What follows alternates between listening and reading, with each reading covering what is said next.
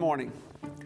Earlier this week, we launched a new and improved White House website at www.whitehouse.gov. The new and improved White House website is another important step in our efforts to make government high-speed, high-tech, and user-friendly.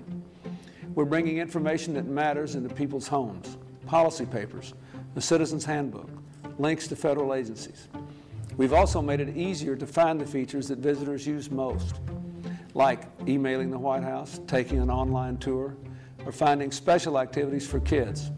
You just heard a clip from former President Bill Clinton back in 1994, launching the first official White House website and one of the first official government websites in the world.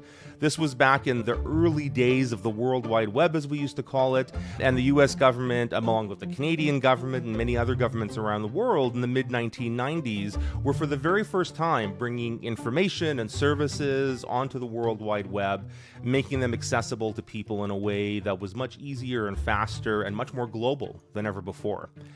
There was a lot of excitement back then, a lot of optimism around what this introduction of new technology into the public sphere and into government could do to improve citizen services, to increase transparency, to increase engagement with citizens. That was almost 30 years ago now. And I think for those of us who are working in this space that we often call digital government today, I don't think it's a stretch to say that many people feel that we have not achieved the ambitions that we would have hoped that we would have been able to this far into this digital journey that we're collectively on as a society. And so it really raises the question as to what's holding us back.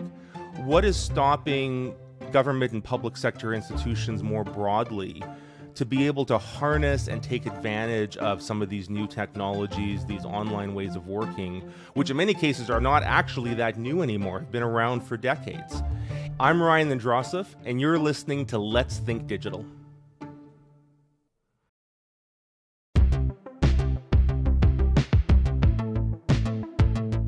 This is our first episode of this new podcast, which is going to be exploring issues around technology and society and the public good.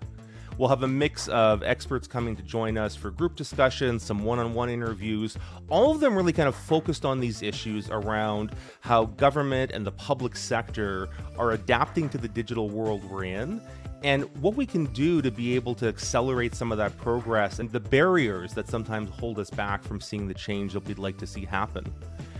I'm really excited to have a great group joining me today of experts and thought leaders in the space.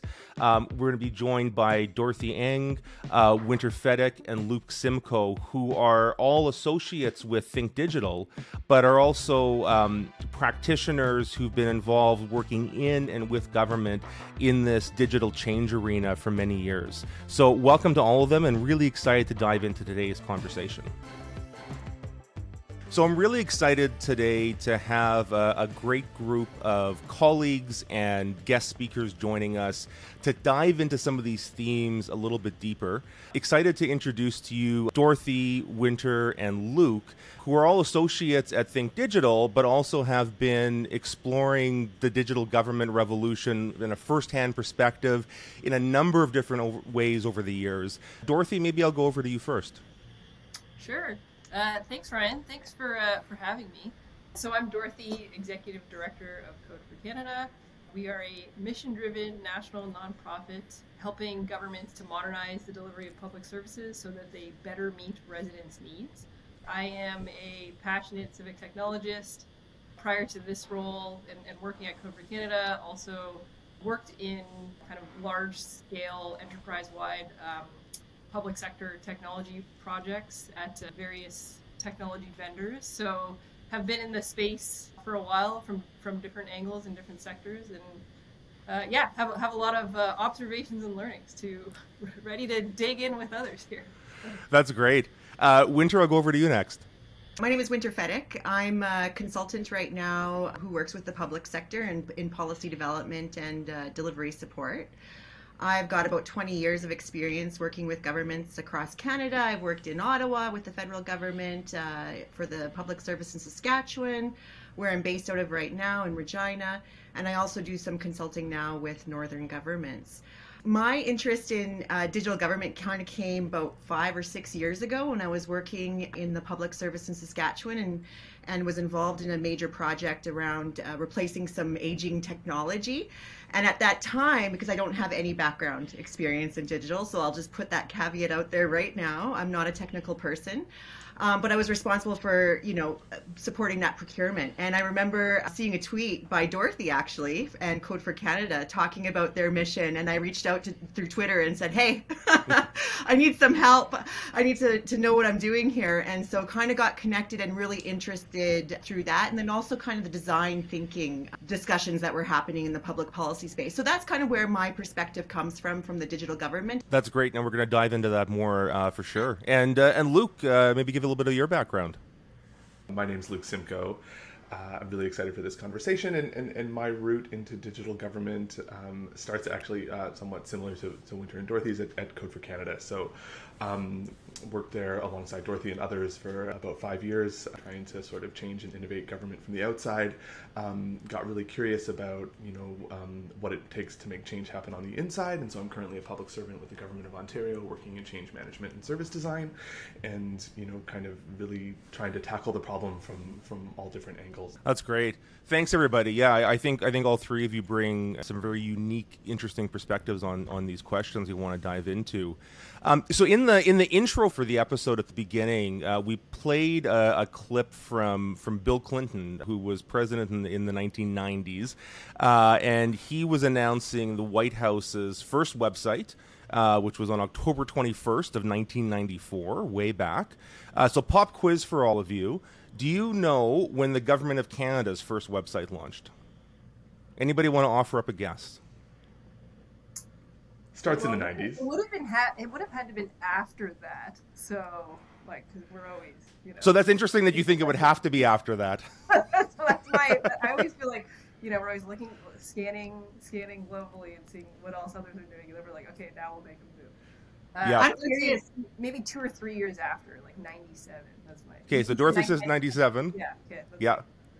Winter, what's your guess? I'll guess 98, but I will say I remember when Google first hit the public service when I was a public servant, and it was 2001, and my boss came into my office and was like, why are you using, I think it was the Microsoft one. She's like, you got to use this new thing called Google. I remember this conversation in my office. It was my first year of working as a public servant.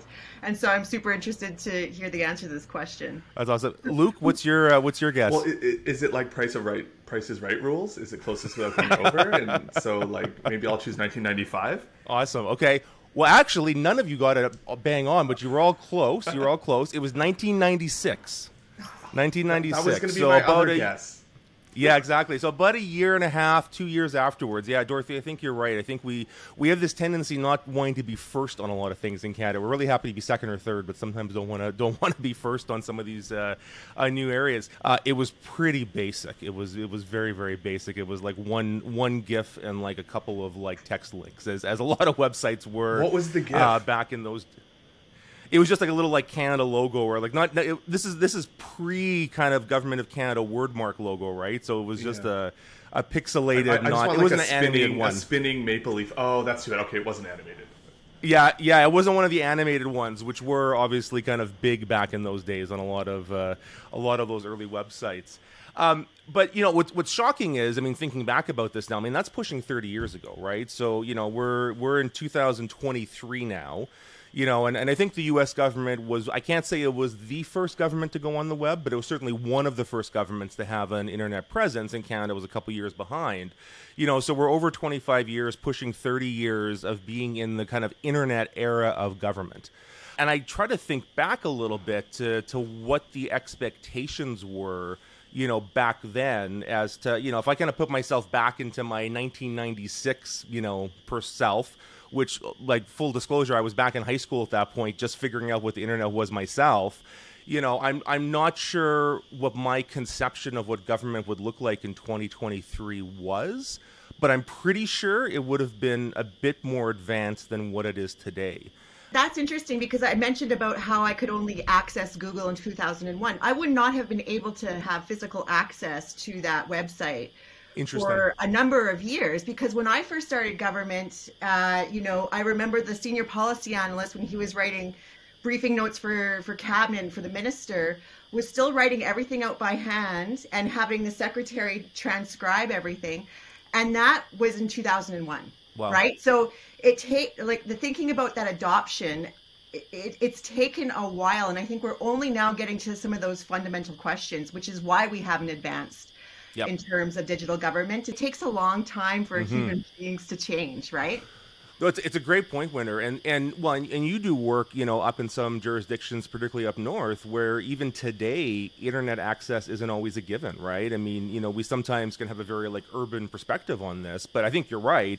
Luke, Dorothy, curious on your thoughts on if you kind of put yourself in a time warp back, 25, 30 years at the dawn of the internet era, what you might have thought would be happening 3 decades in the future. I'm just imagining that first webpage of the government of Canada, and I like the words, "The internet is a series of tubes," is just coming to my head, and I feel like that could still apply to some of the conversations we sometimes have with different public sector folks. I'm trying to be funny here, but yeah, I think in general, I think honestly, if we, it's easy to also kind of say 30 years ago, would we have thought the government would,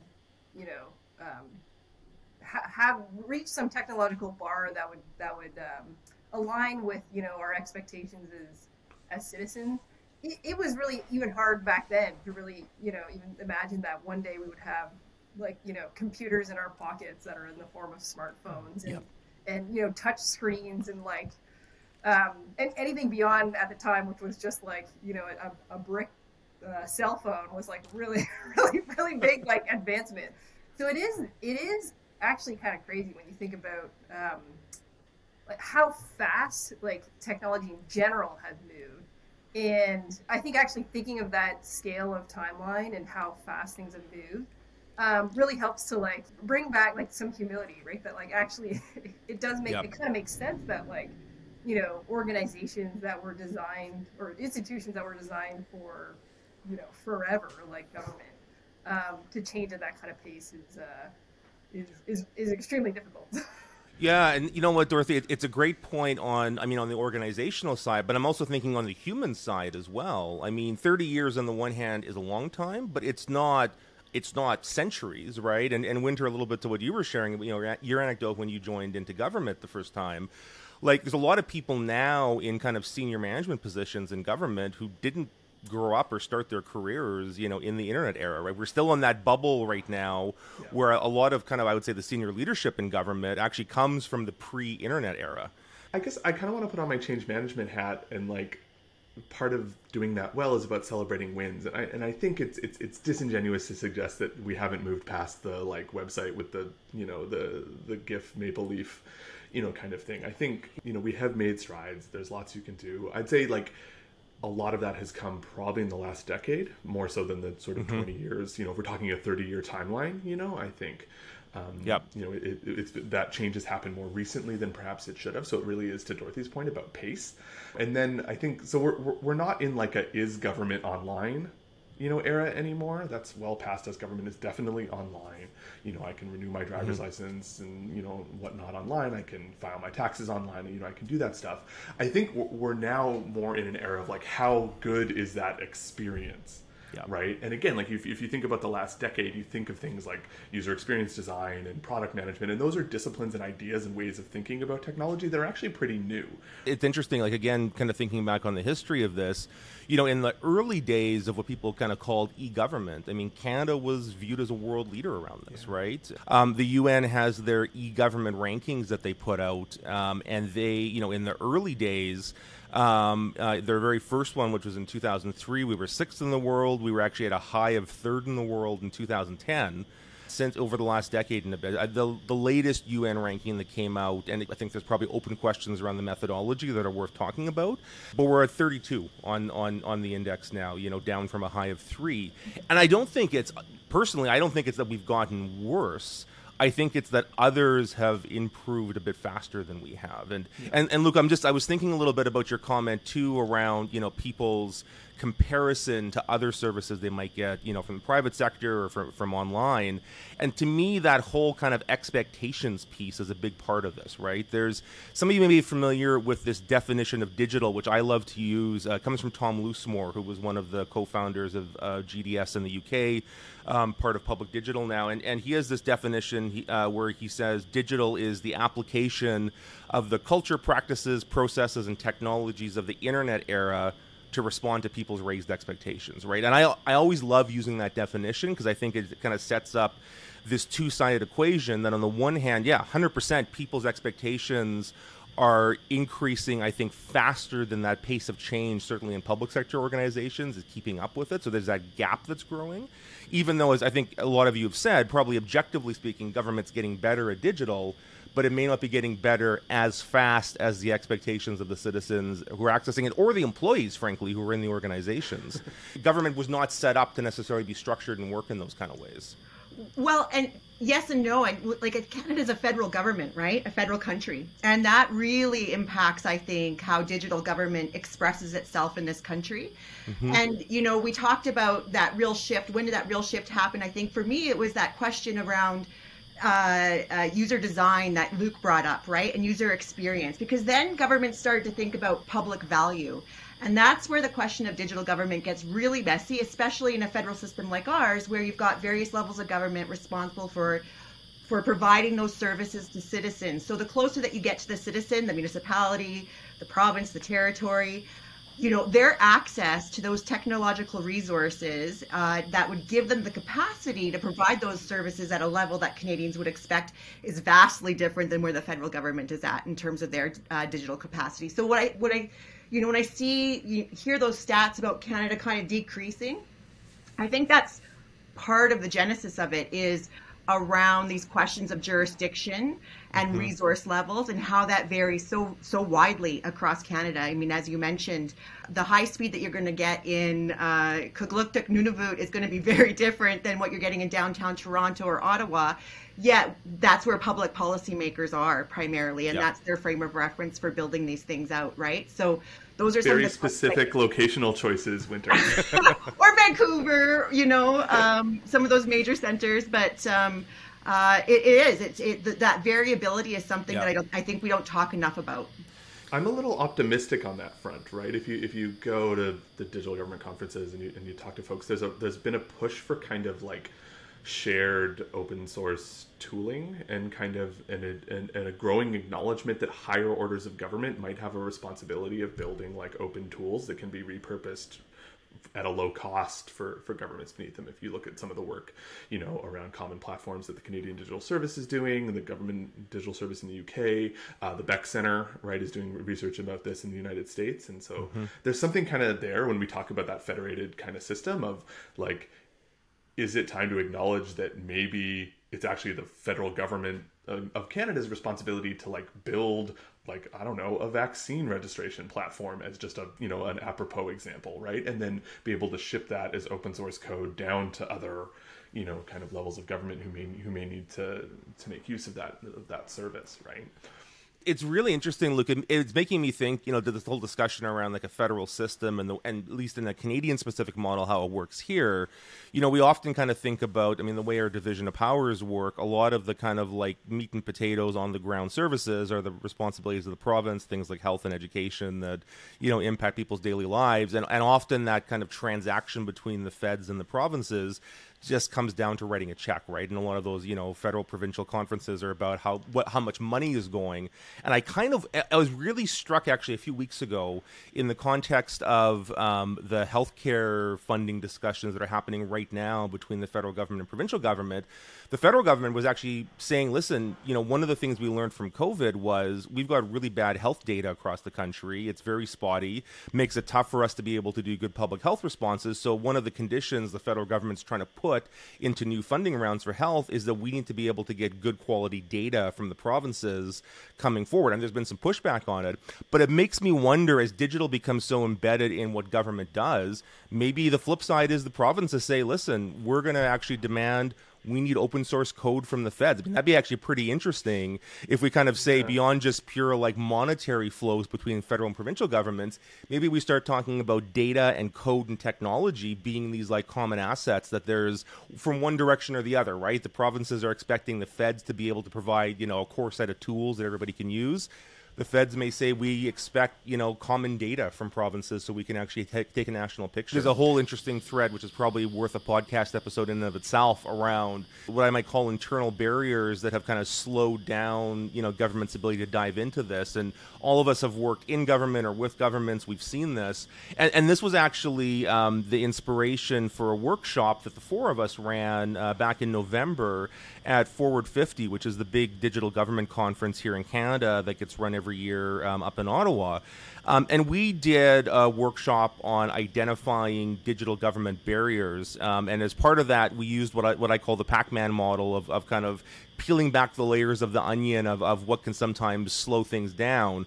And the 30-second précis of it is, there's the old saying that culture eats strategy for breakfast, which I think we kind of all agree. Having a culture that enables the change you want kind of trumps having a strategy document sitting somewhere. But this notion that there's also the layers around the incentives in your organization and the structures of your organization, how decisions are made, kind of the governance question that ultimately kind of dictate your ability to make progress or not. And, and my thesis kind of is that we actually in the digital government world haven't spent that much time thinking about structures and incentives. And I think that's kind of held us back in some ways. But Luke, maybe I might just turn to you for a minute, because you had taken on the task of kind of writing a bit of a summary, blog post based on, the kind of 100+ opinions we heard from people in that workshop. I mean, curious, maybe to get you to kick us off in some of the big themes that we kind of heard coming out of that workshop session, and then maybe, Winter and Dorothy can pick up on that. Yeah, well, I think it was a fascinating workshop. It was really great to connect with folks, and something that I really enjoyed was sort of midway through, we pivoted from kind of identifying blockers to trying to sort of co-design solutions. And I'm always happier to end there than like, here's everything that's wrong, Yep. And so... so I think if you're listening and or watching and you're working in this space, I don't think the findings will shock you, But I think this is the point, right? We've all kind of been like butting our heads against the same problems, perhaps for too long, right? So you heard lots of things about broad risk aversion, and government doesn't want to take risks, prefers a working service that is subpar to the risk of a improved but not working service, and and things like that. Definitely heard the common refrain about talent, right? And I think this speaks to that idea. Some of these disciplines, they're very new, right? So there's not a ton of people skilled up in them, and then it's become increasingly sort of challenging for government to attract and retain folks with the right sort of skills needed to be able to deliver on people's raised expectations, right? And that's a big challenge. Even when you recruit people, they don't always stay. And Dorothy can talk very elegantly about this. This is very much a lot of learning around what makes people come and what makes people go has come out of the work of Code for Canada. And so maybe you can dive deeper into that. And then the last one is like a big speaking to structures and incentives, right? I think there's a really big conversation to be had about kind of how the incentives of the political class trickle down into become the incentives of the public service, and whether or not, that's appropriate for some of what we're trying to do, like fearless advice, loyal implementation. Where are we in that balance is always a question. And then structures around decision making, in particular funding, right? When you combine that kind of risk averse piece with the kind of oversight and accountability of government, it becomes very hard to fund like experiments, right? Which are sort of key, I think, to working in new digital ways. We're going to try something, we're going to learn about it, we're going to see if it makes sense. If it works, we're going to keep doing it. If it doesn't work, we're going to do something else. And it's very hard. There are no templates for funding proposals, for that necessarily in government. Or at least there are a few templates. Like definitely people are trying in pockets, but in general, you may not get funding if you tell someone, I don't know what the end product is going to be. So... No, I mean, definitely funding processes in government prioritize certainty even if it's false certainty, they still want that sense that the whole thing is planned out ahead of time. And I would just add, Luke, the ability to scale up innovations, the work, I think, is something the government really struggles with. I mean, even where you do see pilot projects that happen, it's really rare in my view that pilot project actually gets scaled up and becomes something that becomes mainstreamed. Or right, stops if it doesn't work. Right? Yes, there's a lot of there tends to be a lot of sunk costs, in that we're putting forward an MVP or a prototype, but it's really just the thing you were going to do anyway, yep. And there's no, and like people mentioned this, right? There isn't a way to kind of, we don't know how to stop doing things, right? And like fair enough, like I understand the optics of that, right? From a very simplistic kind of naive perspective, it sounds like you wasted money. Yep. Right. Yeah. Yeah. The headline test on it is tricky, right? And kind of that, but in that public media environment. Dorothy, did you want to pick up on any of this, including the talent piece, which as Luke said, I know is something that Code for Canada spends a lot of time thinking about as to how to bring in and retain talent in government. Yeah, I mean, just some background, like Code for Canada, a lot of our work revolves around this model of embedding, recruiting, tech and design talent, often from the private sector. These are folks who are, quite skilled at their craft, their digital craft, whether it's like software development or UX design or product management. And often these people really just want to work on projects that have an impact, right? That are going to benefit their communities, society as a whole, which is really government's mandate. So we will embed these folks into teams within government to essentially approach problems and projects, and often these are technology projects, in a different way, right? So they'll bring in, the modern digital tools and practices that they're quite used to using and quite proficient in into the public sector, and really each of these projects ends up being a bit of an experiment, right? Often what we find is, there's like with any kind of new role, new project, new initiative, there's a lot of, excitement that builds up in the beginning. And, if we're looking at like a graph, I'm using my hand to motion this for those listening, it's like going up a mountain. And then, it's like there's always, that's the honeymoon phase, right? And then there might be a lot of, in those moments, maybe there are blockers that these teams come across, whether it's like, hey, can I have access to this system? No. or it's like, sure, but put it, log a ticket. It's going to take 6 months or whatever.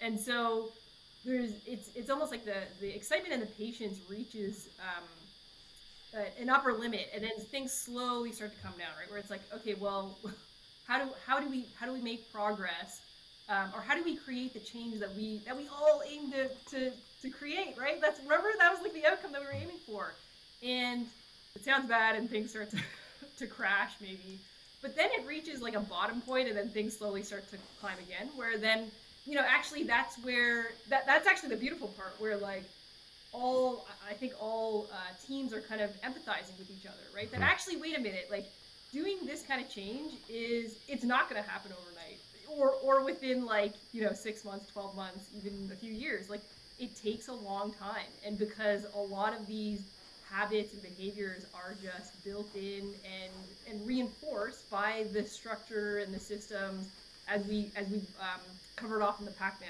model, right? So I think but then when that humility and empathy starts to build, and like we start now coming back on the rebound, I think that's when we start to find some of the really important building blocks that slowly start to shape that help to slowly move the needle on the culture, right? Whether that is things like, what is risk aversion? What are we perceiving as risk? And what is the impact of that? And actually asking those hard questions, right? I think the thing there, though, is that's a timeline, right? That obviously, as I mentioned, takes a while. And so a lot of people don't have patience for that timeline. And so they might exit at any one of those moments before you get to that sweet spot at the end. Winter, I'm curious from your perspective, anything that really jumped out for you from the 450 workshop that we ran? Yeah, there's just so much. It's hard to kind of nail it down. I'm thinking about, digital transformation, in my experience, it surfaces some of those questions that have always been a tough nut to crack for any policy analyst. The first one, I think, is the most important one, and often we skip it over as public servants, is, who is the customer? Who are we serving here? And really understanding who that customer is and whether or not they even need a digital service in the first place, right? Like some of those primary kind of questions, we often skip that over because we've been given direction. You will do this. So we take it and we run and we do what we're told because it's, fearless advice, loyal implementation, as kind of Luke mentioned. But in that process, we do skip over some of those really fundamental questions that I think really help to provide clarity later on in the process, that help to create, that give you a bit of a tool to break through some of those log jams when you're having different teams in an organization kind of butt heads a little bit about, what do you mean you want my data? I haven't had to share my data in any format other than I choose for 30 years. If information is power, what we're asking teams and organizations to do is give up a little bit of their power. And, that doesn't always go very well. So some of these are the kind of early questions that, you really need to dig into to help solve some of those later problems that you're going to have. And just the pace of change and the way that government works, we don't always get to have those conversations, but those are really critical conversations to have, because a lot of the things that were surfaced, at the Forward 50 conference, it was very validating for me to kind of come together with, some of the most passionate minds in Canada really on the questions of digital government, and have this conversation and see what those themes are. And what some of those solutions could be. Kind of what stuck with me a bit, right, is that there was a lot of unity and like shared understanding and validation around the problems, but there wasn't, like, perhaps for obvious reasons, there wasn't like that same level of like clarity and alignment around solutions. Yep. Right. So we're very much in a moment where we totally know what the problems are, right? And we're still throwing stuff at the wall to see sort of like, what will fix it. And I think that speaks to the value of the Pac-Man model, right? We like, we can fix it by fixing the culture, right? Cool. How do you even do that, right? How do you touch culture? What levers do you pull, right? And so now I think that's why I find the incentives and structures piece so important, because it's clear that culture eats strategy for breakfast hasn't worked. Right, we've known these problems for a number of years, and it's time to move up, up the model a bit and start thinking about how to incentivize the kinds of activities and behaviors, that lead to digital success, right? And where the structures around decision making need to change as well. And I think we can begin to see that, but I find that that model really helpful, because my belief is that you can't change culture. Culture isn't something you can touch. Right? It emerges from things like incentives and structures and how you make decisions and how you hire and who you hire and all those things. So you have to do all this other stuff to change culture, right? You can't just say we need to have a culture of this, therefore, right? And frankly, that's something that I've encountered, and more so probably when I was working as a consultant or at Code for Canada. You'd go into governments that had said, we're agile now. Right, agile is part of our culture, right? And then you'd ask what changed, and nothing changed, right? Just the use of the word, right? Yep. And so I think that's where like culture told us what words to use, but in actually to make those words real, we need to begin to move to incentives and structures, I think. Yeah. And and the one thing I just wanted to add, Luke, was I think you're 100% right. The people who were in that room, who kind of live and breathe digital government, I think they've got a shared understanding of what some of the problems are. But I'm not sure that's as true across public sector in general, let alone if you get the public involved, right? And a little bit to some of what Winter and Dorothy and others were talking about. I actually think there's a challenge for those in the digital government community to build empathy even internally with their colleagues, who may not have been as fully immersed in this. Because my theory is that 99% of people don't wake up in the morning and say, I'm going to be obstructionist, I want to kind of stop things from happening or stop progress. It's they've got their own set of incentives and structures that they're working under, and I think part of the work, and it's tough work that hasn't been done as much as it needs to be, is understanding their perspective and bringing them along, and kind of there's both kind of an outreach, but there's a little bit of almost an internal negotiation that has to happen to kind of get people to understand why this lives matters and how it can make, their work or their lives better. So I think there's some really interesting kind of change management type work that in my view, has to happen over the coming years if we're going to see some of that progress. Yeah, 100%. You can't just have the better argument, right? I think that's something I've noticed in the digital government space was like the strategy is delivery, right? Which is like a mantra, right? Has its limits because you were like, look, we delivered something better. Don't you all want to do this? And then people were like, well, maybe not. So there's something more, that needs to happen. Well, right? And I think that's the secret weapon of public sector organizations versus private sector organizations and the question of transformation is that we serve the public. So as long as that remains our North Star and the question about why are we doing this, what value are we adding, you can always trace it back to that Canadian at the end of that rope, that digital chain, who we're doing this for. That helps you to break through a lot of those internal barriers that you might encounter, because then you can say to that program analyst, I'm sorry, you have to give us this data because this is what we're trying to do and this is the value it's going to bring for this end user, this Canadian. And it also helps you then to explain to decision makers, this is why we're doing what we're doing in a way that speaks their language, right? So that's the trick, I think, for especially when you're in a large public sector organization, is to really kind of, that's where I'm saying that work at the front end that needs to happen around the why, right? Like start with why, and laser focusing on the value proposition for that Canadian is it's a tough work, but like I said, I think it's our secret weapon in the sense it's going to help us bust through a lot of those barriers that you wouldn't have in some other organizations. I think there's something really important to note based on what Winter said. And I think it gets to this. This is the challenge, and this is where actually it transcends the public service and begins, I think, to get into political leadership. Right? The incentives aren't always the same. Like the incentives and the structures around serving the resident at the end of the day aren't always there. Right? If you're optimizing for cost per transaction, that's different than optimizing for how successful someone can complete that transaction and how quickly.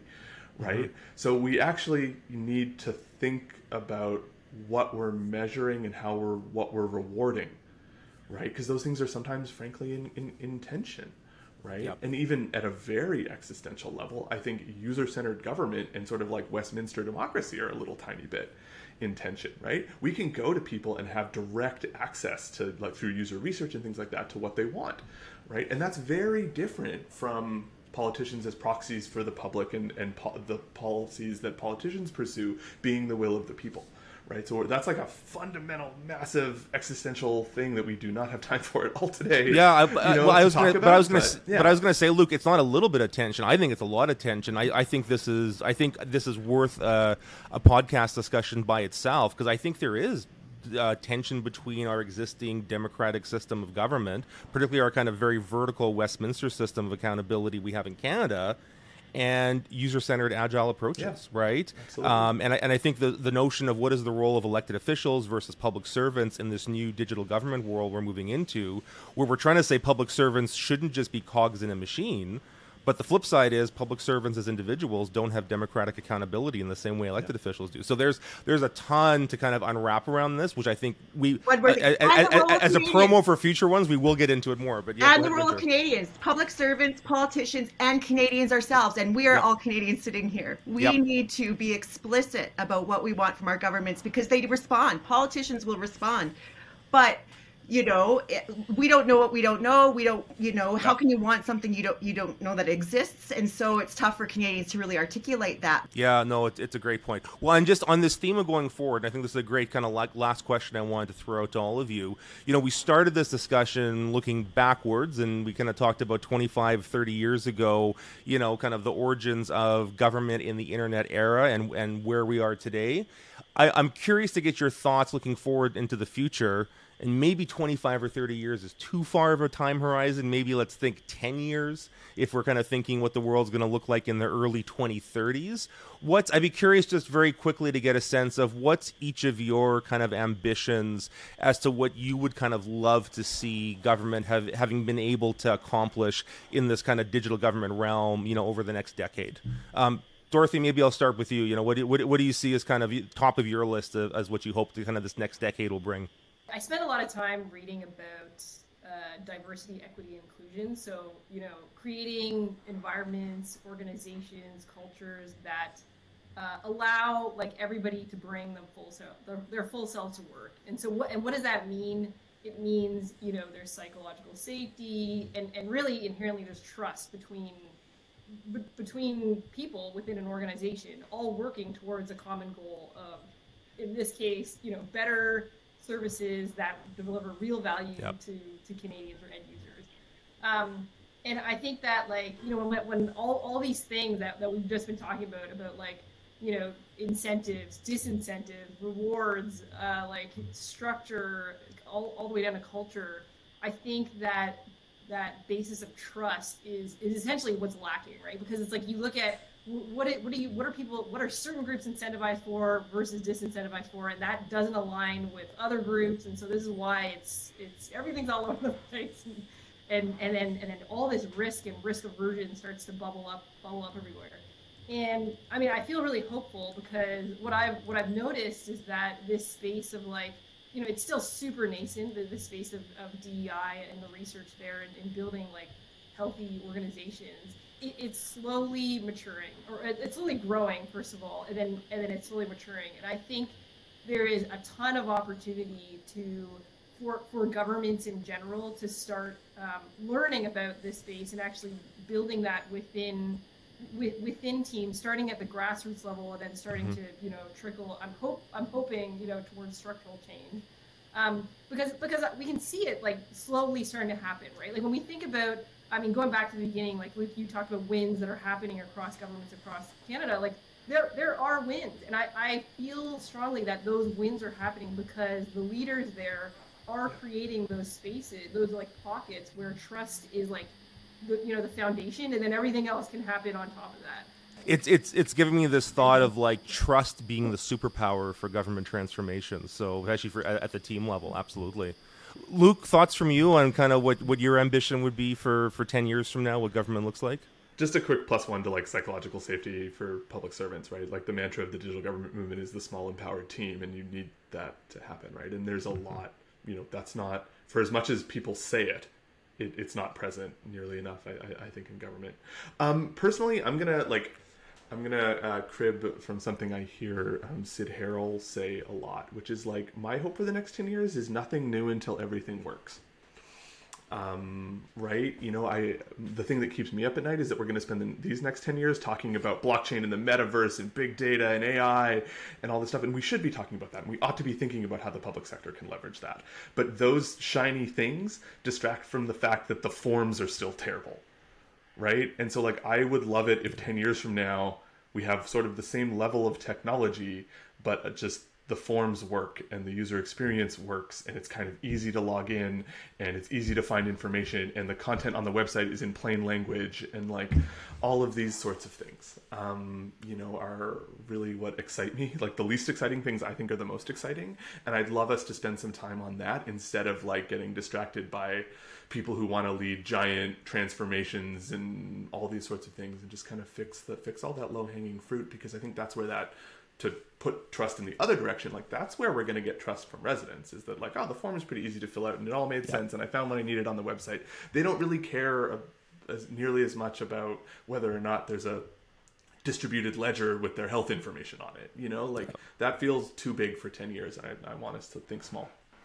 Yeah, no, and I think kind of getting those like plumbing issues fixed, as you said, they aren't the sexiest ones, but they are so incredibly important.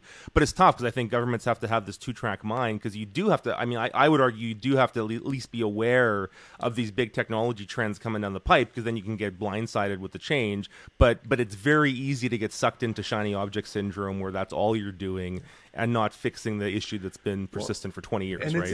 It's an incentive thing. Like it makes sense that we started this podcast with Bill Clinton announcing the government's first website. That is a big, sexy, announceable. Yes. It checks all the boxes for the incentives for both the political class and and others. The person who designed that website got promoted to be a deputy minister. I know they don't have those exactly in the States, but you know what I mean. All that stuff, right? Like those, but like we made it a little easier to find your health card on the website is not like a cool announceable that gets a press release. And so that's where we have some of that misalignment, I think, within incentives, right? Great point. Winter, final word to you. With 10 years out, what's your hope, ambition for government in the digital era? I'm a two-track mind on this. Some days I'm a bit of a nihilist on the whole question, to be really honest with you. And I wonder if a lot of this question around digital government is intellectual masturbation while the world burns. You know, and we outsource our major digital communication platform to a billionaire, and we have wars being fought with digital technology that I had, you can't even fathom.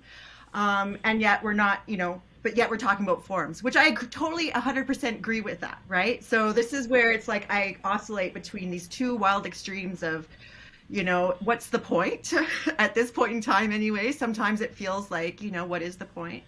At other times I do. I think that there's so much potential to really think through some of these fundamental questions and do some really important stuff with it, and I will go to that big shiny thing. One of the things I would love us, you talked about that idea around the federal government creating that technological platform and sub-national governments kind of being obligated to exchange data for that. I think that could be so powerful for the welfare state in Canada, which is our identity, right? So, but I also think that could give citizens an interesting level of control. Like, I would like to see, this is my crazy dream. If anybody out there is listening and has the opportunity to make this happen, I want to be in control of my data, and I'll give it to the government in exchange for lower taxes, right? On my income tax, you can say, Winter, did you give government all of your data that you collect, because I own all my data, so it's all in this box, right?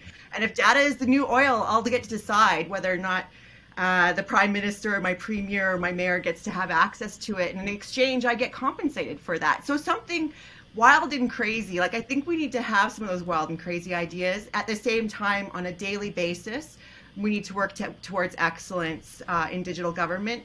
So, that in 10 years, it's a tough question, but I hope we've done something really important with it, because I think, this is a critical time in Canada's history, and I hope that we've made some progress in 10 years on that question. Are we gonna take bets now and then? Yeah, I was gonna say hopefully the Let's Think Digital podcast is still going strong 10 years from now, and we can do we'll do a reunion episode and see how our bets played out. I like that. Listen, thank you so much. It's been an excellent conversation, and I think the mark of any good conversation is it leaves you with more questions at the end than you had coming in, and that's certainly true from my end. So thanks so much for being part of this, and no doubt we will have you back on in future episodes as we kind of peel back some of these other issues in further depth. So thanks so much, everybody. Thanks, Ryan. Cool. Thank you so much.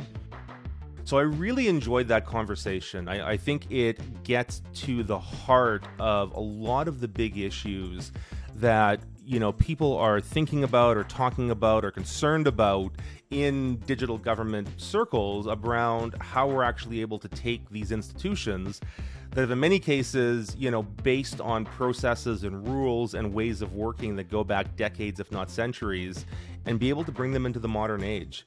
My thesis behind a lot of this, as we've talked about, has been that for too long, we've focused just around putting in place strategies. Maybe we talk about culture change a bit, but without really a clear idea about how to actually impact that. And I passionately believe that as we move into the years ahead, we're really going to have to start focusing on the incentives and structures of our organizations in the public sector if we want to see them modernize in a substantive way. And the reality is that's going to take political will. It's going to take public pressure. It's going to take people having conversations like this 1,000 times over to be able to build up the interest and ideas and momentum to be able to see these very large organizations that tend to resist change be able to move and modernize. And I'm hopeful that we're at the beginning of this process and that we can see in the coming decades some substantive changes around how we're actually structuring our public sector and government organizations to be able to be adaptable and be effective in today's reality. So thanks so much for joining us for this conversation. A big thank you to Dorothy, Winter, and Luke for taking the time to talk today. I think that, this was a really great kind of first episode to lay the groundwork for a number of the themes that we're going to have a chance to unpack in future podcast episodes that you'll be seeing in the coming weeks and months.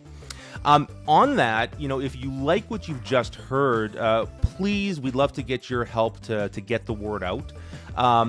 Please give us a review, hopefully a positive 5-star review on Apple Podcasts or Spotify or wherever you get your podcasts. And be sure to share the link for the podcast with anybody in your network who you think might be interested.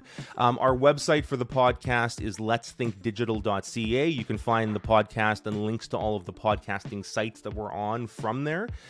We're also up on YouTube, and we're doing video versions of these podcasts as well. And so you can visit our YouTube channel, which is also Let's Think Digital on YouTube, and be able to view the video versions of our podcast and subscribe to our YouTube channel to get notified when we load new episodes up on there. And finally, we'd love to hear your feedback. If you have ideas on topics you'd like for us to cover, on guests you'd like us to interview, or feedback on what you've heard or on the episodes, please reach out to us. You can email us at podcast@thinkdigital.ca. Let's Think Digital was produced by myself, our podcast producer, Wayne Chu, and our communications assistant, Mel Han. So a big thanks to everybody who's part of the team that's pulling this together. And thank you for listening. We look forward to seeing you next time, and let's keep thinking digitally.